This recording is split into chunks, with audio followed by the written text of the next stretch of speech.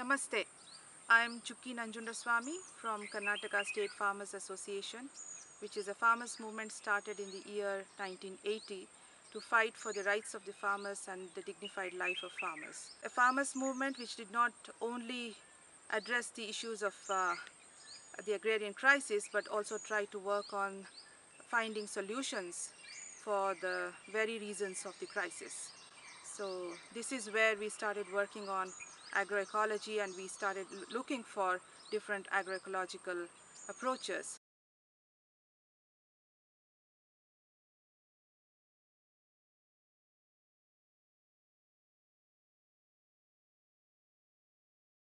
Mr. Subhash Palekar, who worked in the agricultural department of the government of Maharashtra for many years, and then he found out that that was not what the Indian agriculture required. The practices of ZBNF revolves around what Mr. Palekar calls as the 4 pillars of ZBNF.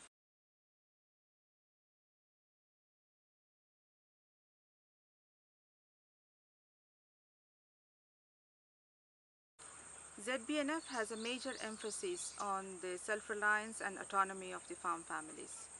ZBNF is all about delinking farmers from external input and credit market by not purchasing anything from the external actors, and particularly from big corporations. One is the conservation of biodiversity. By using local varieties of seeds, by diversifying your crops, and by mulching, you're basically conserving your local biodiversity. Not only diversifying your farm, but also diversifying your own food on your plate. So hence this can be an answer to the malnutrition.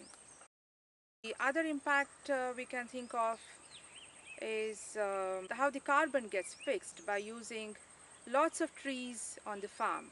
The carbon sinking happens on your farm, and you don't need to have carbon credits for that. And so this is an answer to climate change. And the net income goes up. The farmers are basically not purchasing anything from outside, and they have the knowledge of producing their own microbial cultures, and they know how to have symbiotic cropping patterns.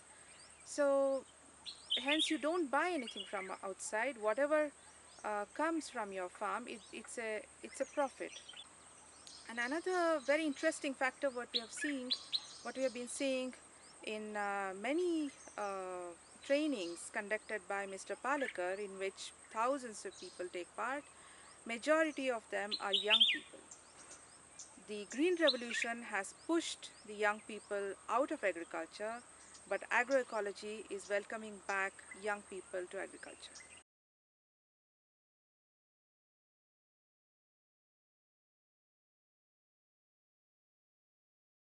Gradually, when farmers started practicing it, when it started coming in the media, the interest among the farming communities started increasing, and together with the farmers movement of Karnataka, many different organizations joined hands, including the IT people from urban areas. So there were many progressive religious institutions in Karnataka gave their premises and food for thousands of people. When I say thousands of people, it was, I'm talking about 6,000 people, 7,000 people for each training camp, which used to happen for at least a period of a week. What is interesting here is that all these things happened voluntarily. Many volunteers took part in this. Many professionals have given up their professions and have joined this movement. Now this movement has reached the level of public policy, but at that time it barely received any attention from university scientists or public policy makers or politicians, in spite of our long effort. One of the first states in India which started zero budget natural farming as a public policy was Andhra Pradesh. Many other states can definitely learn from Andhra Pradesh, the experience of Andhra Pradesh on how to revive the lives of the farmers and the rural communities in a sustainable manner. The women who are part of the self-help groups are the ones who are leading the trainings of ZBNF. Unlike many other agricultural extension programs, ZBNF is not a technology transmission model. In Andhra Pradesh, ZBNF is extended through horizontal participatory social learning. There are master farmers, and these master farmers are training the other farmers. And this is a farmer to farmer learning what they have adopted in Andhra Pradesh. The AP-ZBNF program has consciously created a special space for the women farmers and particularly the landless people. And it has also created an employment opportunity for the rural youth as technicians in the rural livelihood program. And what we have to recognize in the AP-ZBNF program is that most of the trainers are women who teach men, which you normally don't see in the rural Indian context. The state also has an initiative of custom rental shops for small machineries for the groups to rent to reduce women drudgery, and also to sell non-pesticide and cow-based formulations. This has actually created opportunities for rural women and rural youth to stay in the villages and think of alternative livelihood options.